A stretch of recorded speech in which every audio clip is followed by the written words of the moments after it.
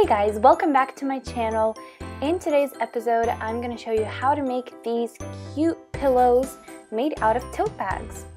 Alright, so what you'll need is some tote bags. I got mine at Michael's, hot glue, fabric paint, stuffing, and scissors. That's right, you don't need any sewing supplies because you won't need that.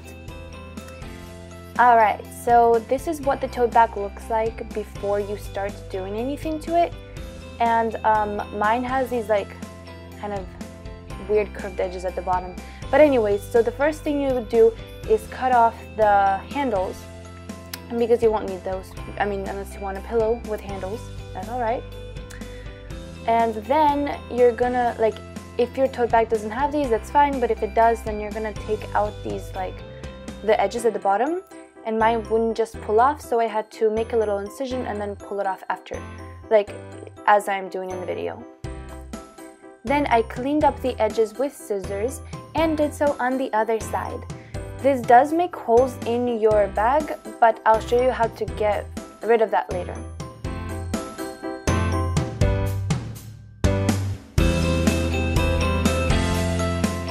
So before I began painting on my tote bag, I inserted a page inside the bag because I didn't want any paint to bleed onto the other side of my pillow. And I did paint my own pictures, for the elephant I found a picture online and copied it. For the feathers, if you saw that in the beginning of the video, I used my own imagination. If you do not have artistic ability, which some of you might not, or you might think you don't, then you can always find some iron-on images, or you can find paper at Michael's and you can print out things and iron it on as well. Or you could use stencils because that works great too. I did add these stupid flowers and then I didn't like them and changed them back. So I don't know if you're, yeah.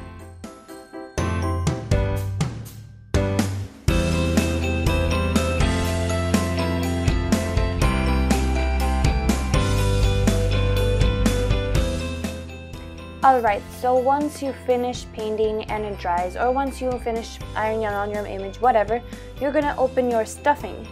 And miraculously, the amount of stuffing I got in one container fit exactly into one tote bag. So that's great. For each pillow, I needed only one bag of stuffing. And I stuffed the whole thing in.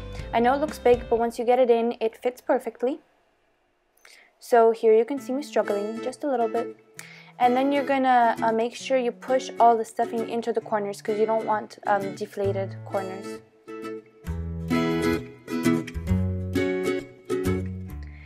So once you warm up your hot glue, you can start moving on. And the first thing you're gonna do is fold over and hot glue the edges on the open side of the tote bag.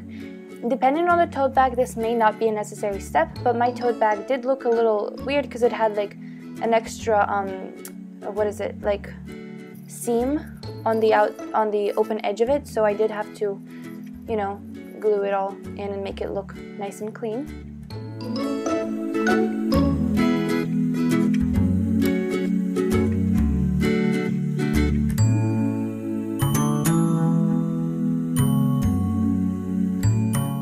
Alright, so now close your pillow shut. Oh yeah, in case you guys didn't realize by now, this is a type of pillow that you will not be able to, you know, just take out and wash. It's kind of permanent. Yeah. Finally, remember when we ripped up the edges to make it look, you know, appealing? Now you have to go back and also hot glue it, but make sure you also fold over the little edges to make it look very pleasant and, you know, not randomly like sticking out there. Then clean it up with some scissors and you are done.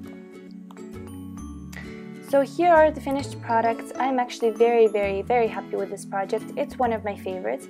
It looks very professional and a very nice way to decorate your room. Please leave comments, requests, or questions below, and I will see you in my next videos. Bye guys!